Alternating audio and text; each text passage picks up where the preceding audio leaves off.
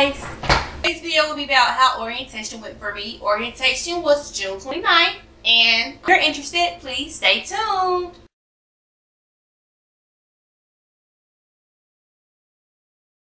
September is fall trimester, spring is January, summer starts in May.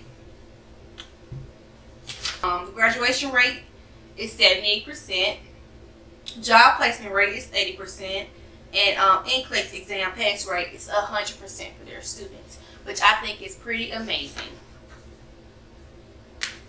They talked about attendance, which if you miss more than 48 hours of school for this particular program, you are to suspend it for the entire year. You have to reapply for the LPN program the next go round, and it's not a guarantee that you will get into that particular program because of the circumstances that happened previously.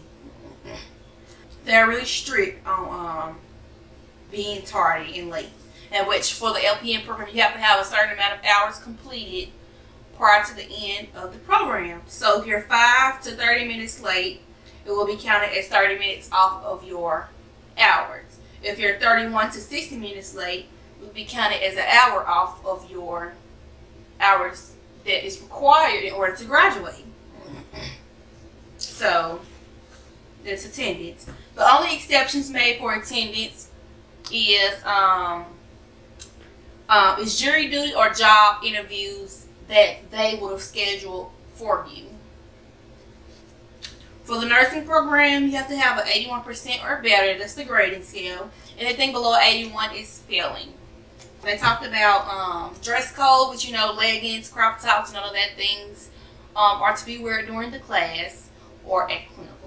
Which, you know, some stuff is common sense, guys, but some people isn't raised properly to know what to wear in a classroom. I've seen girls wear pajamas to class. You letting everybody know you haven't washed your ass. People wear leggings and crop tops. Like, that stuff is it's messy. You're not conducting yourself as according. No, like, no. You will get your ID badge on the first day of class. That will have to be worn at all times.